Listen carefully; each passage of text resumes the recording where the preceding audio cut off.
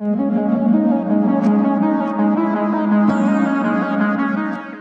thank you. We heard about MULTIBINIT and we heard about scale up, and now I will speak about the connection between the both. I've been lucky to be spending the last 3 months in the university in Cantabria. I normally do my PhD with Philippe in Liège, so I've been traveling between the two worlds, and now this talk is about the results of these last few months. So basically, I have 2 subjects. The first is how in practice to construct now lattice models that involve some degree of complexity, and then show a bit how the interface between MULTIBINIT and scale up, how I have set it up and what it can do. So let's start first with the lattice models. So Joran just explained that the basic idea of the lattice model in MULTIBINIT is to develop, to describe the total energy of a system as a Taylor development about a reference energy, and then to separate the perturbation energy into phonon strain and strain phonon part, and then all of these components get their own respective Taylor development. In practice, this means that we want to get some ab initio data. And so here I'm looking just in one dimension and get some ab initio data and want to transfer that into a polynomial expression. And in one dimension, this looks then quite easy. And what we do, particularly, is that the harmonic part we extract from DFPT directly, and the higher order we fit to the data that we have. Now, as I say, if you look just in one dimension, this seems very straightforward. But then if you look at real materials, how does the situation present itself? So if you look at the reference that we want to develop our model around, for example, calcium titanate would be the cubic perovskite phase. And so we look at the phonon band structure, and what we see is that we have many instabilities in all over the Bremenian zone. So we will have to create a potential that tracks all these instabilities correctly. And then when we look, how does the ground state structure look like of calcium titanate? See that in that phase, which is PNMA symmetry, there are condensed 5 different modes, which might contain multiple atomic displacements and 2 different strains. So this makes already quite high, gives quite a minimum high dimensionality that the lattice potential will have to have. Then the displacements in this phase might be quite large. So one of the oxygens is moving from its reference position about half angstrom, which is about 10% of the lattice constant in this material. So this is inherently a problem for Taylor expansion, since we are moving quite far from our reference position. And then we have a lot of competing phases, which makes also this material complex for the experimentalists at high temperature. So a number of different phases that are competing with that phase. So this means we will probably have a quite flat energy landscape that we have to track. So the first question is how to sample this energy landscape. How do we get the data to fit? And one way that was put forward to do that is to use ab initio molecular dynamics, that we start from the reference configuration from the cubic and just let it relax to the ground state phase, let it vibrate around so that we get a non-biased random sampling of the potential energy surface. And what this provides us is quite nicely a path between the reference and the ground state that is probably the most favorable one. So now I can use this data and do a fit using MULTIBINIT. So here I fitted 60 terms, and the precision that we get is already quite nice. So we have 4 millieVs per atom, mean square difference with respect to all over the training set data, which is quite good when we take into account that the drop between the reference and the ground state is more than 60 millieV. Now what you see here in this video is a molecular dynamics run with this 60 terms model at 50 Kelvin, and this goes directly to the ground state. And so we're really happy with that, we seem to reproduce already the physics of calcium titanate. And what highlights why we're doing is that these 5,000 steps that I calculated to make this video took 70 seconds on my laptop. Because now evaluating the energy at any given atomic position is just a matrix multiplication. Now, we are not there yet because, as Jordan highlighted, boundedness is a big problem. So if I increase the temperature or the cell size in these models, we can look at the last frame. What happens is that they just explode at some point. So there's negative diversity. So this doesn't look very physical, let's say. And where is this coming from? What's the origin of the problem? Is that when we go back to the ab initio data that we get from the molecular dynamics, what happens is that we sample the surface in an area around the high symmetry reference, and we go to the ground state, but we don't go very far over it. So we just vibrate a little bit around it. And then when we fit the potential, what might happen is that we have a really good reproduction of that data in the potential, but outside of the data, this potential might diverge to negative infinity. And we won't even see it that this is a problem because this happens outside the data range that we have. And then this explains the behavior of the model, because for low temperatures we are trapped in that minimum, and if we increase the temperature we just jump over the barrier and never come back. So what we want to have is a bound potential that extrapolates to positive infinity in all possible directions.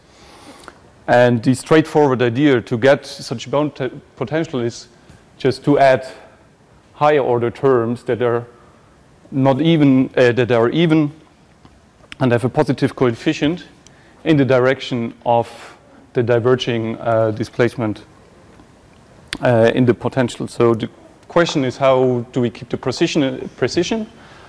And I propose a simple algorithm to do that, and it's just to, once we have a potential, once we have the red line in the figure before where we know we are sampling very well the data that we have, fix that potential and check for each term in that potential, is this a diverging term or not? So is this term odd or even with a negative coefficient? And then if that's the case, just add all the possible higher order terms for that displacement. So if we had, for example, a term that is a trilinear product, add all the possible higher order terms in a given range that the user can specify. And then what I want to do is to reduce the coefficient such that this term doesn't take a significant value in the range of the data that we have, because we just want that it's active outside of the range of data that we have, so it extrapolates to positive infinity but doesn't change the precision inside the range of data that we have.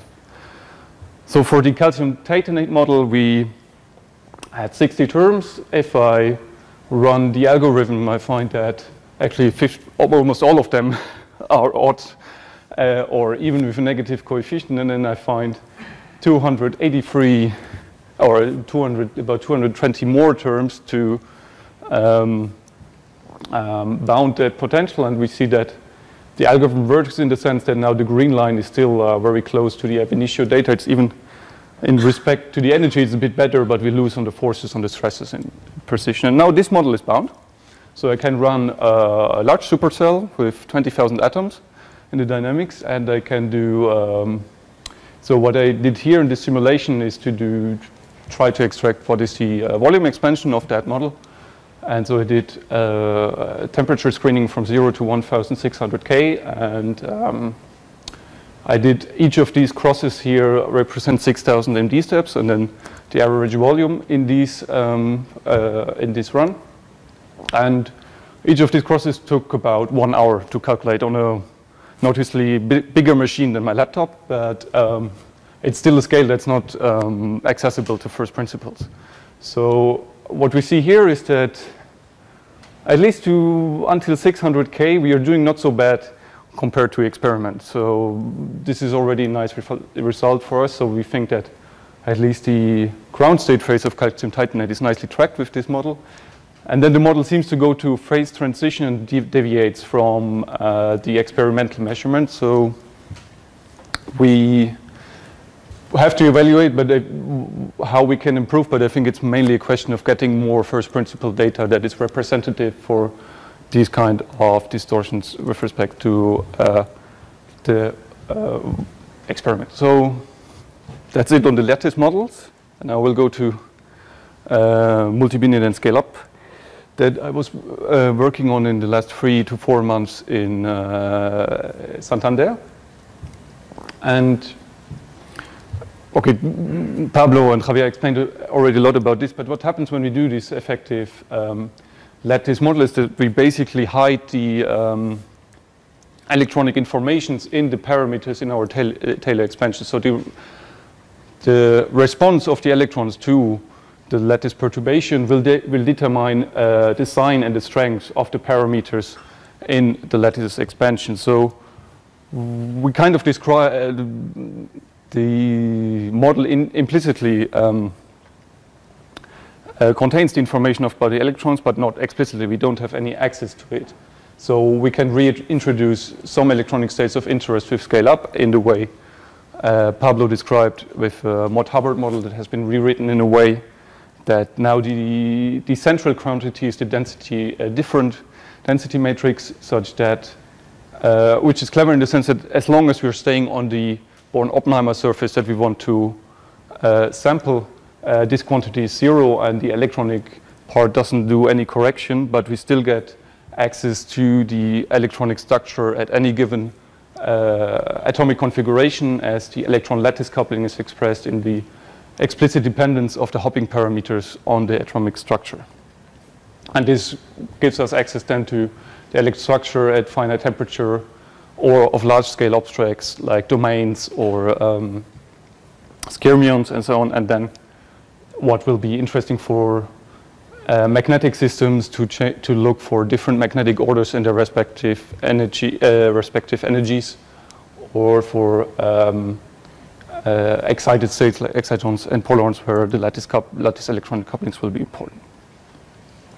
So scale up has a library mode that I used to, that is very practical to create an interface, so we can just couple it to scale up by linking it as we do with other libraries.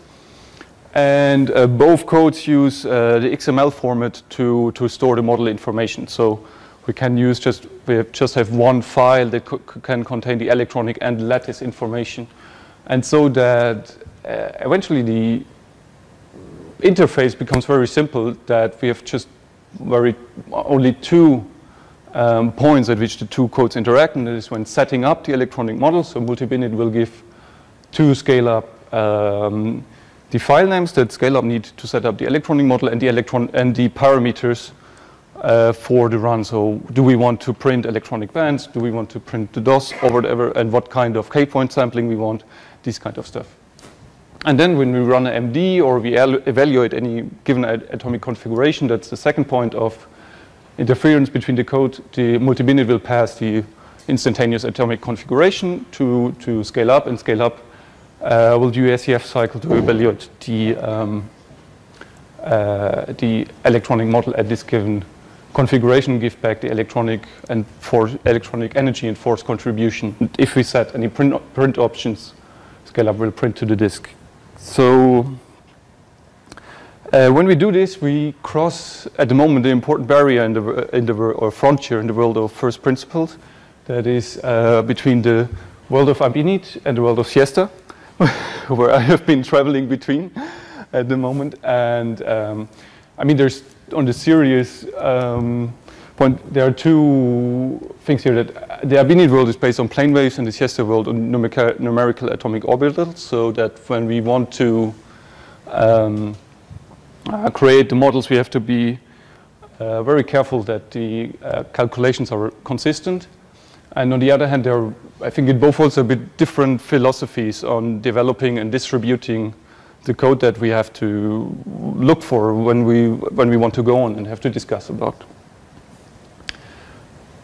Now, I want just to quickly show a first little project that we have with that interface is to treat metal insulator transitions in perovskites with degenerate electronic states in the cubic phase. So this is a very old and strongly debated subject that incorporates Jahn-Teller physics, and yeah, there are many ingredients, and it has been debated for a long time. So this would be value talk in itself.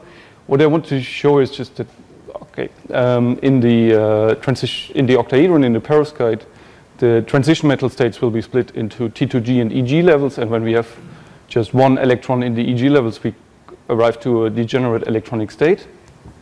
And this is usually split by a lattice distortion. So there's a metal insulator transition happening where a lattice distortion appears, where the octahedron will deform. So now we try to treat this with the multi-binit plus scale up and set up a first electronic model, or see what's the necessary ingredients that we need to describe that transition. That is, here we just included the EG states and the ligand state, that ligand P states that lies along the bond. And we have effectively 4 parameters in the model, that is U and I on the EG levels, and the hopping between the ligand and the EG levels, and the last parameter is how this ligand will, how this hopping will vary with the atomic distortion. And I have to finish, but for some selected parameters, we find that in the cubic phase, this is indeed metallic, and we find a broad potato around the Fermi level. And then when we distort the system in a specific way, we find a insulating solution that we are supposed to find, actually. And with that, I want to finish, and I think I'm happy to for some questions.